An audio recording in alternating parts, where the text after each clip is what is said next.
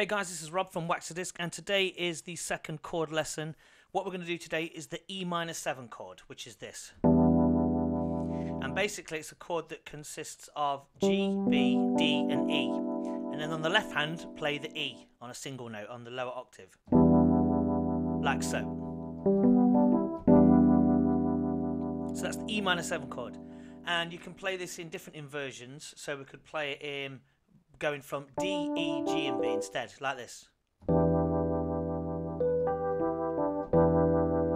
like that. Or we could go from B, D, E and G. Like that. So you can play it that way as well. But if we go back to the original one, which is G, B, D and E, like this, we could play like this. We could play it with an E root, and then we could add in an A root. Gives it a real lift. So if you're making a funky sort of track with a bass line underneath, you could go like this and just add that A note in there. Back to the E, and then you could add a C note in there, and then down to the A again, and then back to the E. Or you could play the chord from E, G, B and D like this, look.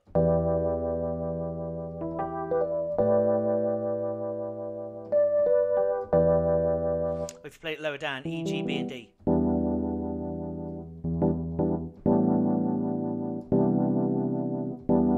Like so.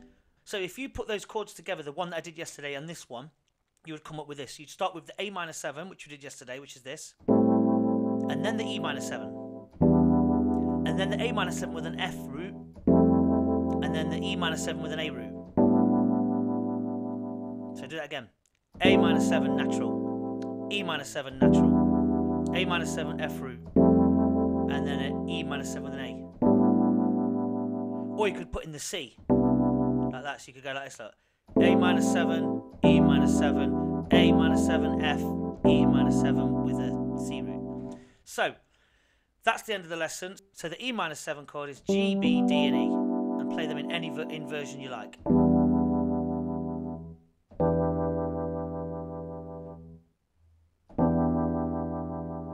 Okay, thanks for watching and goodbye.